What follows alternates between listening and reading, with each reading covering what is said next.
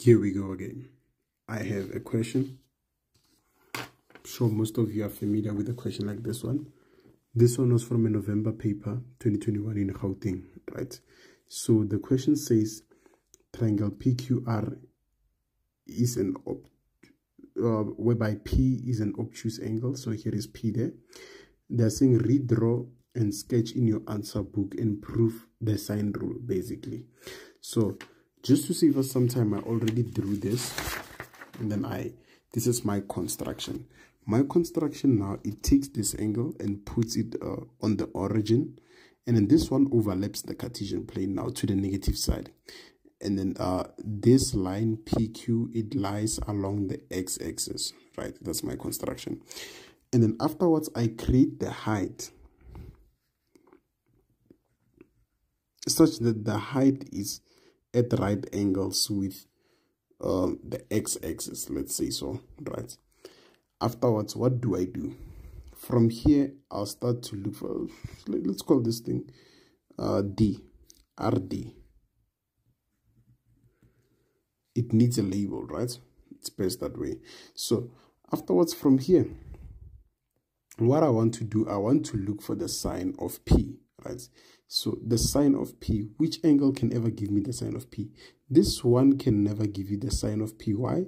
This triangle here on the right side, it's not the right angle triangle. You can only find the sine of P on the left side of the triangle. So I'm saying here, the sine of P is equals to the opposite, which is height, over the hypotenuse. Now, what is this side, the hypotenuse? The hypotenuse is opposite to this angle here, the angle Q.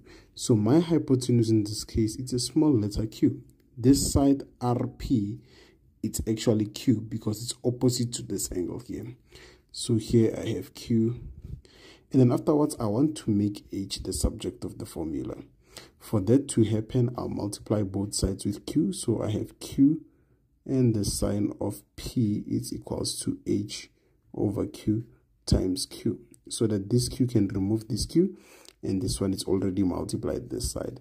Therefore, my H is equals to Q sine P. We good? Then afterwards, I go to the next part. The next part now, I want to look for the sine of this angle here. How is that possible? When you look at the bigger triangle RDQ, we have a right angle triangle there. So which means if I can look for the sine of Q, I'm actually comparing the opposite side, looking at the right angle triangle.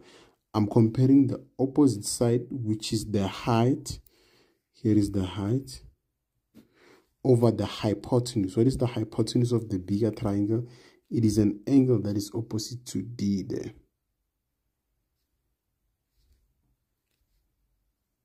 No, this angle is not opposite to D, sorry. It's opposite to P.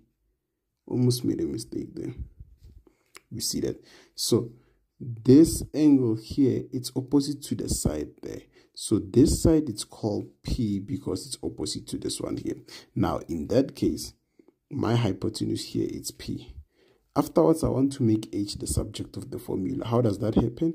I'll multiply this side with P, and I'll also have to multiply this side by P. So this removes that.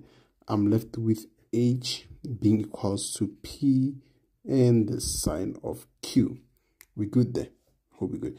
So now I have this situation there whereby H is equals to P sine Q, and I have this situation here whereby H is equals to Q sine P. So H and H, it's the same thing. So which means I can take this portion of H and say it's equals to this portion of H because they are all H's, right?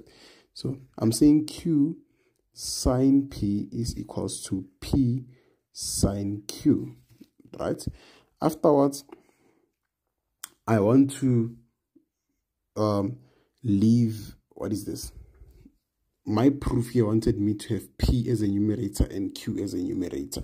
So I'm removing the sine Q here. So if I divide this side by sine Q, I also have to divide this side by sine Q, right? So the sine Q will cancel the sine Q, right? And then I'm left with Q sine P all over sine Q. It's equals to P over 1, right? So now I want to remove the sine P here. How do I remove the sine P? I will divide this side by sine P, such that this sine P will cancel with this sine P. And because I introduced dividing by sine P here, I also have to divide by sine P here. We good? Therefore, this means now on this side, I'm left with Q over the sine of P being equals to P over Q over the sine of Q all over P over the sine of P. This thing of holding a camera is a problem, but I hope you see that. So this is all that you have to do. The biggest job is on your construction. Just make sure that your construction is the same. The side opposite to Q, it's a small letter Q.